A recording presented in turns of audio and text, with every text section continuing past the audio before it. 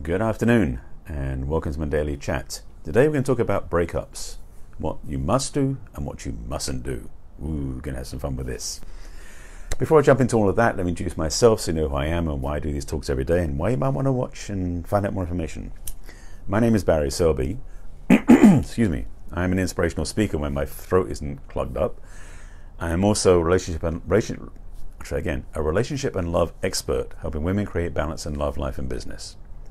I'm the author of the best-selling book, 50 Ways to Love Your Lover, book for singles and couples, men and women.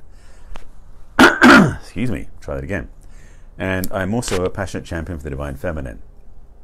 That's what informs my work with women, also what inspired these talks over 2 years ago, almost 3 years ago now, losing track, called Messages from the Masculine, Inspiring Your Feminine Hearts. So today we're episode number 842, and the topic today is about breakups, and in particular, after the breakup, what do you do that is helpful and what do you do that you don't want to do? If it makes any sense. And I need to get some props out right up front with 3 friends of mine who I know through a different group, to Heidi, to Tina and to Nancy, who've been talking about this recently and really today actually, which is what inspired me to do this talk today. So thank you ladies for that inspiration, and hope this helps add to the conversation. So I want to take this a little bit deeper from the get-go. Excuse me. This, by the way, I've been realizing as I was talking about earlier, not only applies to relationships, but also sometimes also applies to other breakups, like if you got fired from a job. So yes, this is primarily focused about relationship-centric conversation. You've had a bad breakup, you're wounded, you feel hurt and upset, or you have been for a while. But it also can apply to a job that you lost that you loved. That can also apply because some of the same mechanics and the same experiences and same emotions happen both ways. So let's talk about relationship first, and if I find a need to do a sidebar about business, I will do that as well. Simply put, we all go through breakups. Like, duh. Well, unless you never date, but most people I know have gone through relationships once or twice. And sometimes the breakup is because you chose to break up, but oftentimes it's because the other person did. I have a whole story about that I may say for later. We'll see if it comes up. And I've been through enough breakups myself and also been fired from some jobs, so I know there's some parallels in here, that there's going to be a certain period of pain and wounding after the breakup. It's very interesting.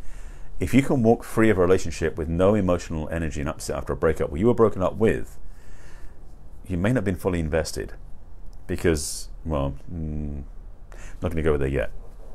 So, after a breakup, emotional upset, emotional pain, emotional wounding. Let me start with things you shouldn't do or recommend you don't do because they won't help.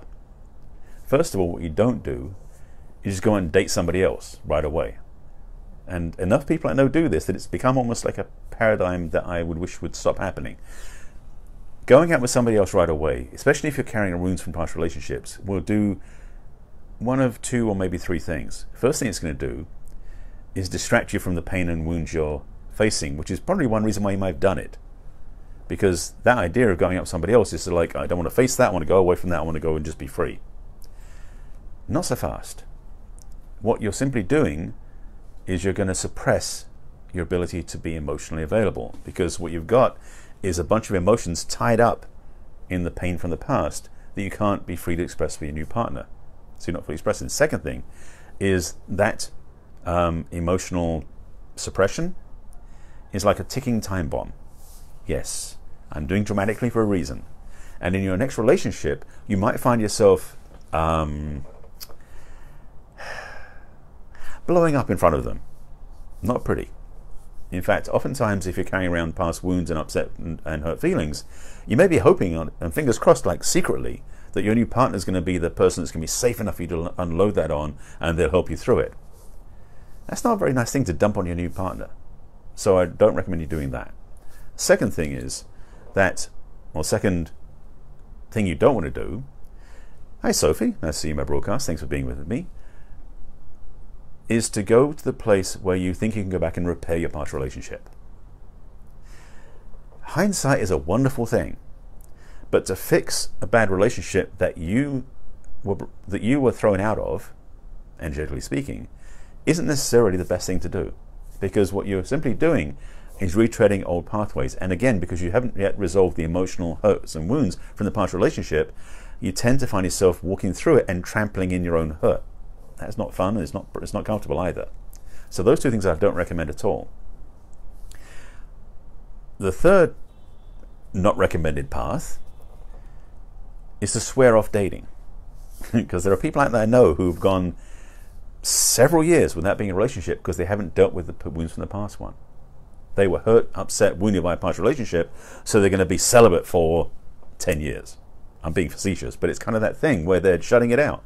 And there are many women I've known, and I coach women primarily, so this is where I get this feedback from, is that basically they're swearing off men because men are no good, men are hopeless, men are horrible because they don't understand them. All this baggage that gets thrown up because of a past breakup.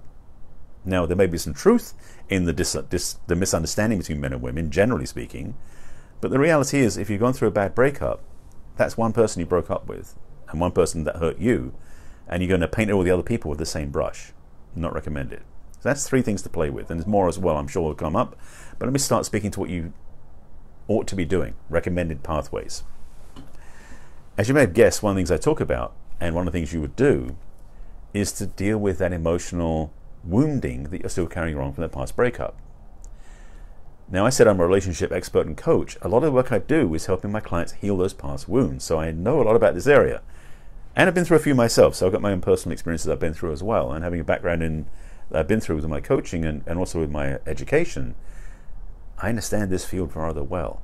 And so if you don't face the emotional wounds, if you don't face your emotional upsets, if you don't admit that you have something wrong, it ain't going to change. And again, what I talked about earlier, you may like to suppress it, pretend everything's okay and go out and date again. Not recommended. So what do you have to do? The emotional wounding that you're carrying inside has to be addressed in a way that is emotionally met. And what I mean by that is that those emotional spikes, those emotional upsets, those emotional baggage have to be faced. And it's not something you can go through and go, well, I think I'll be fine. I made a mistake. It's all wrong. I'm going to move on. That's the mental trying to fix the emotion. Doesn't work that way. Emotional healing is basically dealing with the emotional wounds inside, which can tie to resentment and guilt and other things too. And it's a lot of forgiveness work too. Thank you, Sophie. I appreciate the love. Oh, by the way, this is a Facebook Live I'm doing first. If you're watching it on YouTube, that's where it was. So I'm talking to somebody you can't see.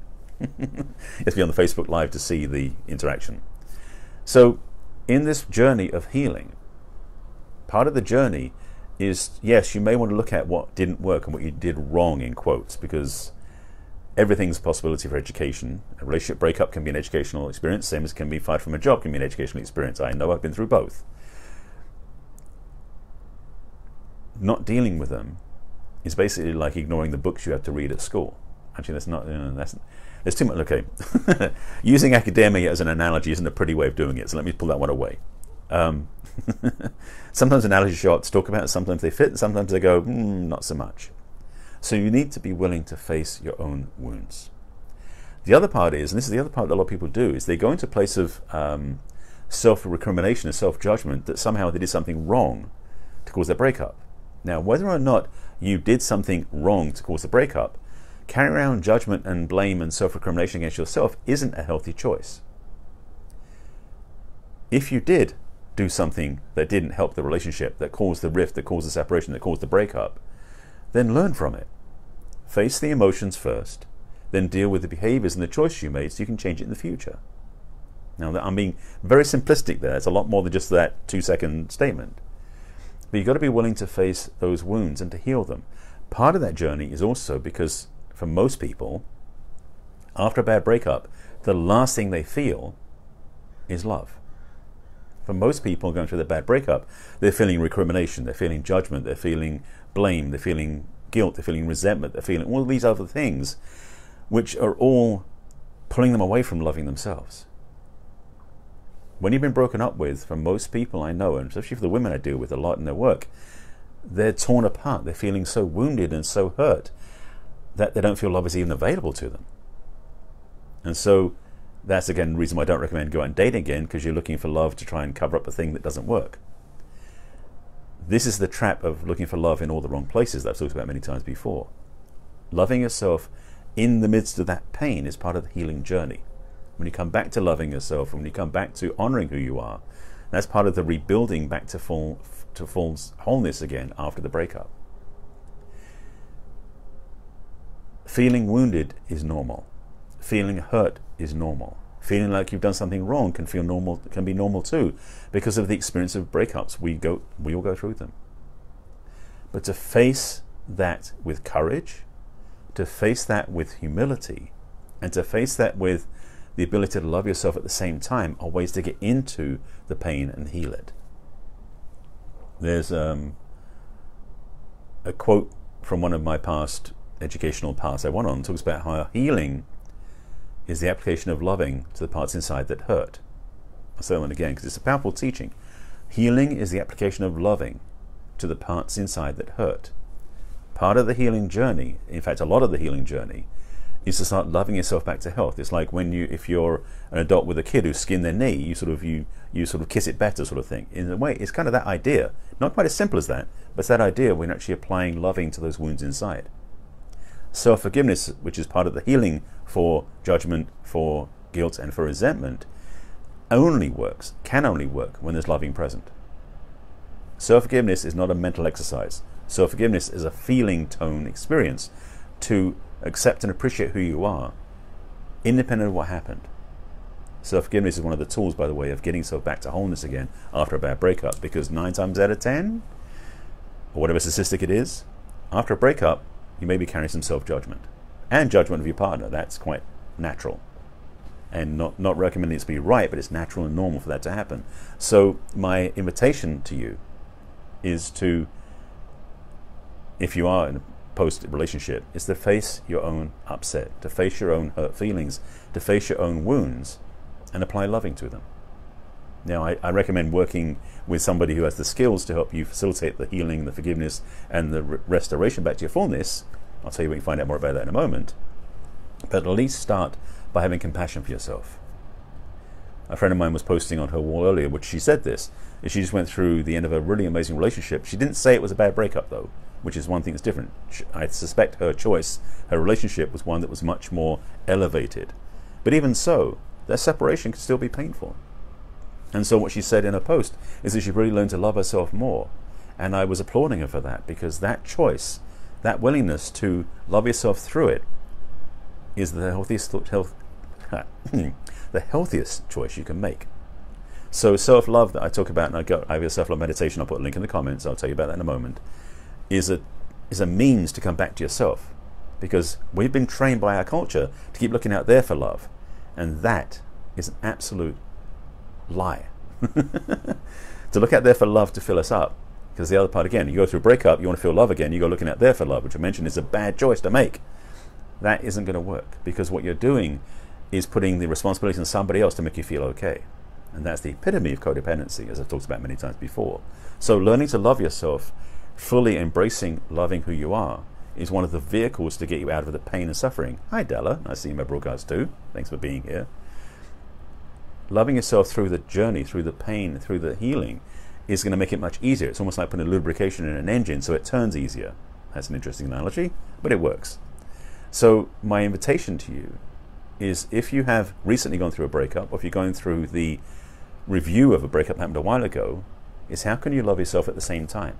My invitation to you is to apply loving to the parts inside that hurt. As I mentioned, healing is the application of loving to the parts inside that hurt. That was something I learned from my master's program. So putting yourself first after the breakup, giving yourself a break from the pain and maybe the judgment you're carrying against yourself, because like, oh, how did I do that to them? How did they do it to me? And I did something wrong. All these different things we run in our heads. Be willing to let those go. Be willing to honor and respect yourself so that you can get free enough to start loving again.